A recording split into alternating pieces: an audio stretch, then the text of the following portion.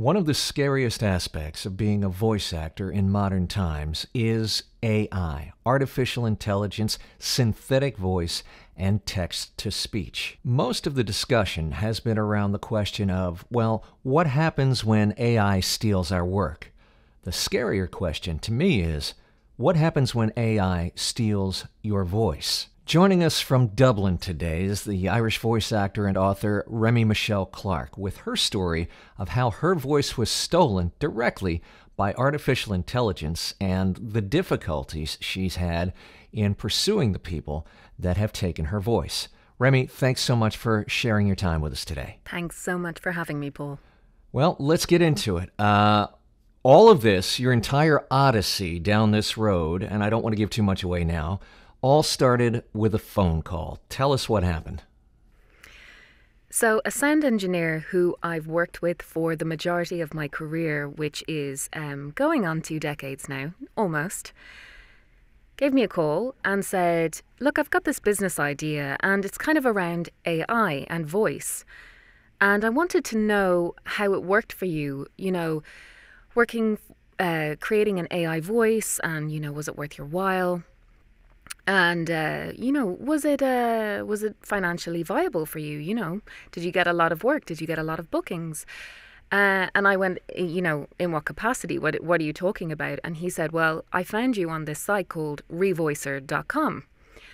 And I just said, oh, hang on a second. What was that? Revoicer.com. I'd never heard of them. So this was kind of unexpected because, as I understand, you've done AI voice work for Microsoft, right? For Microsoft, yes. But not for Revoicer.com. No, I'd never heard of them before. I didn't even know they existed. Wow. So, I asked him, are you sure it was me? And he said, I'm pretty sure. I've worked with you for nearly 2 decades. I know your voice.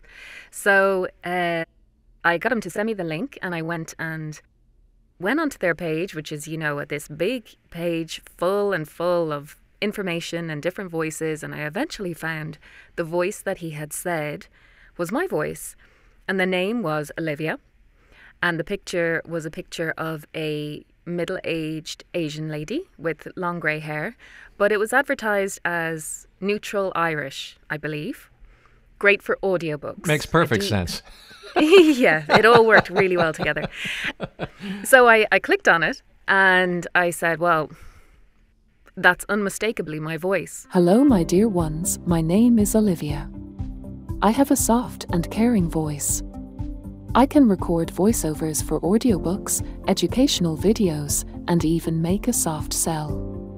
I recorded thousands of voiceovers for kids' videos, but I can do any other type of voiceover that you need. Now, it's not a perfect likeness. It's been tampered with somewhat. It's maybe a little bit lower and there's a lacking of clarity. It's robotic. It's a robotic voice. What's your first thought? My first thought was, what am I going to do about this? So I knew somebody who worked in copyright law, media law, and I contacted her and she gave me a little bit of advice about it and just said, it does sound like there's a problem. Definitely, but unfortunately, there are a few things in the way with things like this. First of all, you have to find out where they are. Secondly, you have to be aware that your voice is not a copyrightable asset. You can only claim performance theft or performance rights around something like voice work because it's not seen as creating something new. It's an interpretation or a performance of copy, written word. So there's that aspect to it. Even though in my view, I own my voice. It's my voice, it's my identity, it's my livelihood. Under European law, in any case, it's not mine. So there are lots of things that are thrown up here. Territories, copyright, basically the law as it stands doesn't seem to support artists and voice artists in the face of AI. And now I have to say, I'm not a lawyer. Sure. I have a very sort of loose grasp on what legalities are involved with this, but it definitely seems to me, from who I've spoken to already, that something needs to change.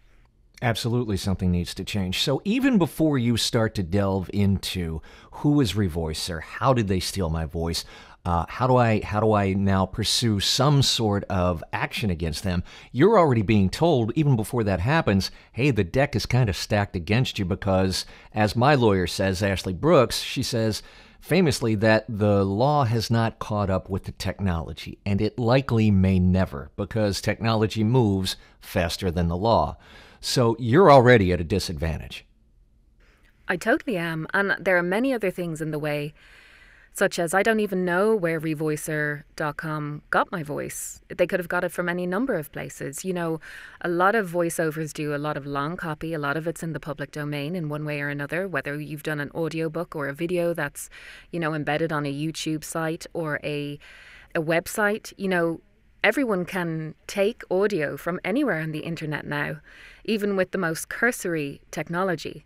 And then you just have to have a little bit more know-how to actually maybe create a new AI voice from that. So where they got it from, I don't know. Whether they had the right to do it, I don't know. I'm not a lawyer. I don't know the copyright ins and outs, but I need to find out. So take us through from the moment you decided I need to take action against these people. Take us through that timeline. What has that looked like thus far? So I asked for advice. I contacted another media lawyer who supported artists, and she suggested that I find out where they were. This I couldn't do. There was nowhere on the website that told me a business address.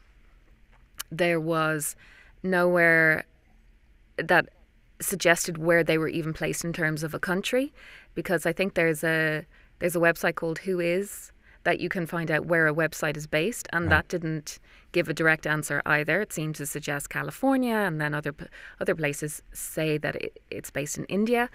So I said, well, the best way to try and find out what this is to go straight to them and ask them. So I sent an email, but I didn't say it was from me. I said I was a prospective client, you know, and I needed the address for a grant. And they just said, we can't help you with that. That was the entire reply. Yeah. We can't help you with that. And then they said, we outsource our payments to another company. So immediately it was, you know, not engaging. This has nothing to do with us. You know, if you want any information about us, you're not getting it, whether you're a prospective client or not. So they completely stonewall you at that point. So what's your next move? My next move is finding out where they got my voice from. So that's a big thing. I need to find that out, and I need to find out whether I have any legal leg to stand on to go after them. And that's really important. That's the next step. So when I find time in between caring for my 10-month-old baby and trying to keep my career afloat, that's my next step in this story. It's a funny timing for something like this to happen, because it's really, you know, is there ever a right time for something like this to happen? Probably not, but at the moment, especially not, because I have so many things to juggle, and, you know, and now there's this. So and congratulations on the bright side on being I think a brand new mom. This is your first baby? Yeah, this is my first baby. Oh, this is fantastic. And tell me your baby's name. Ronan. Which is an Irish name. It's an Irish name. Yeah, that means little seal. Little seal. I love it. I love it. Well, thanks to Ronan for at least, being reserved Quiet. in his vocal expression today, right? He's asleep. He's asleep. Yeah. So you're a voice actor. I'm a voice actor. This channel is for voice actors. Yeah. How do we combat this sort of thing? Looking back, it seems to me, Remie, there's nothing you could do to prevent this from happening. Tech, you know, has a life of its own. And AI is a whole other beast. And for me, it kind of throws up a lot of questions, you know, beyond the legality of it and beyond, you know, the recompense and all this kind of stuff around this website using my voice. What about humans and their desire and need to create. Humans and their worth in what they create and what they give and how they contribute to the world. So many people identify themselves through their work, and artists especially. Artists, paint pictures, they write songs, they write books, and they contribute to culture, they shape culture, and culture gives us meaning and gives humanity meaning and people meaning and helps people through all sorts of times in their lives. So AI is taking that away. It's kind of saying, humans, what are you good for anymore? And that to me is the biggest issue here. And law also needs to catch up with the ethics of the day. So many laws that used to be active were repealed because they were no longer seen as ethical.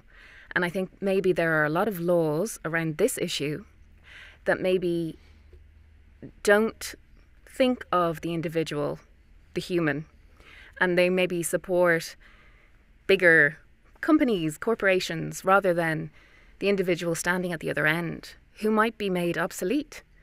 And that's my issue here. That's what's really getting to me here. I agree with you. And I think the other inherent issue, Remie, is that tech is global. Law is local, right? So the law in Ireland may catch up at some point, but that's not to say that the law in the U.S. may catch up at some point, right?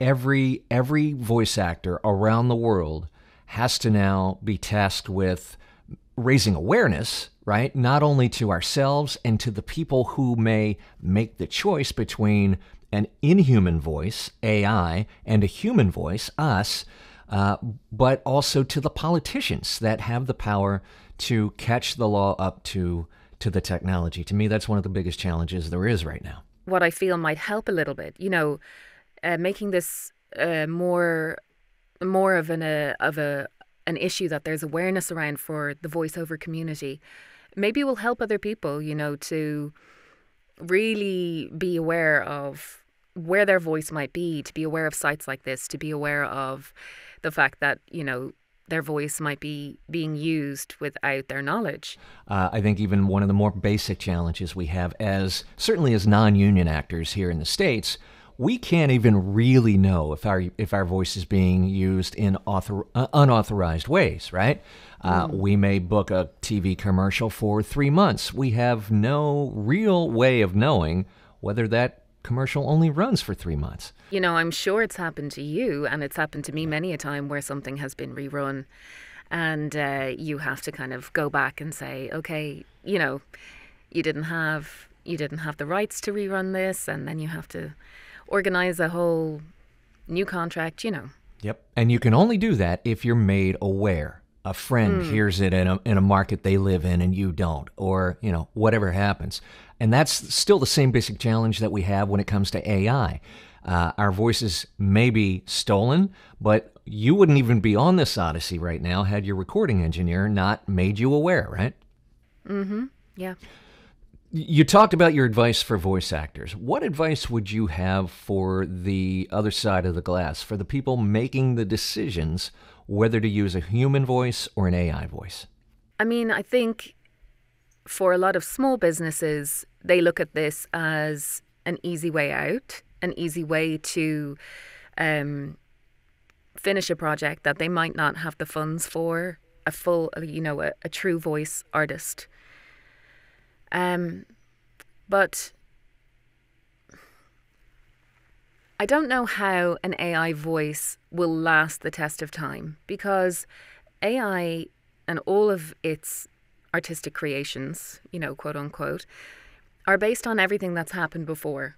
So everything, you can't create an AI voice without a human voice standing behind it. You can't create an AI piece of art without the work of many, many artists preceding that. So all these creations are based on the past.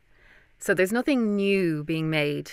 And I know they say there's nothing new under the sun and everything is kind of like a reworking of something in the past.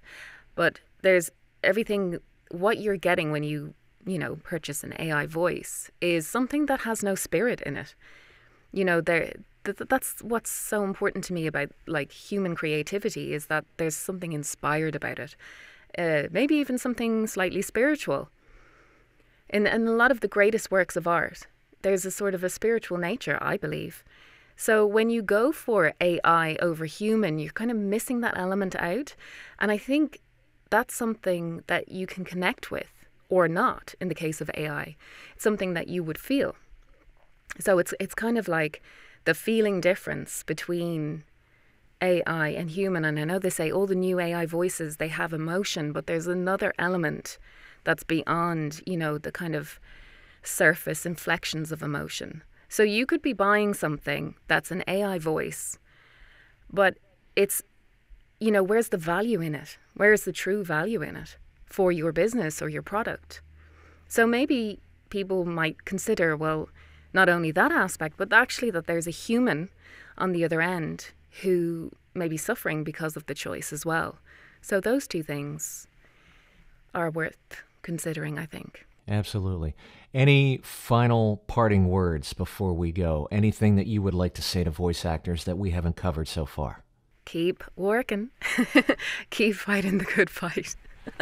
I honestly, I don't know. I think just keep showing up, you know, as a lot of people have said about AI. And I mean, this is the first time that I've kind of really thought about AI and come into contact with it in this way. Beyond, you know, the work that I've done. Because, you know, when you're recording a lot of jobs all the time, you record your script and then you sort of move on, you know, you don't sit thinking about them for days and days and weeks on end.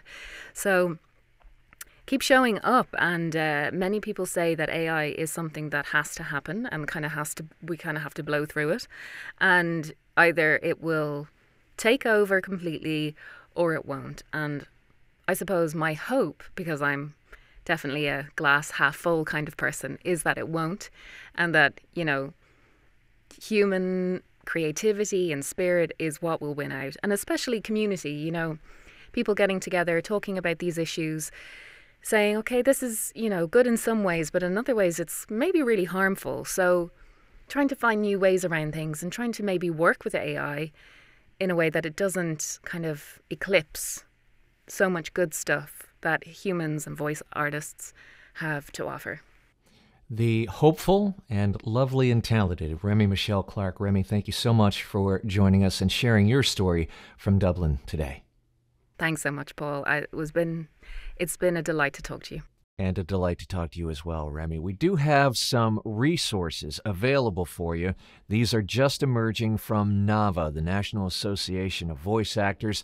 I'll put the link in the description and the show notes to their AI and synthetic voices resources page. You do not have to be a NAVA member to access that page. Again, the link is in the description and the show notes below. That page includes a template AI voice contract, a synthetic/AI voice writer, a glossary of terms, and more. Again, the link is in the description and show notes below.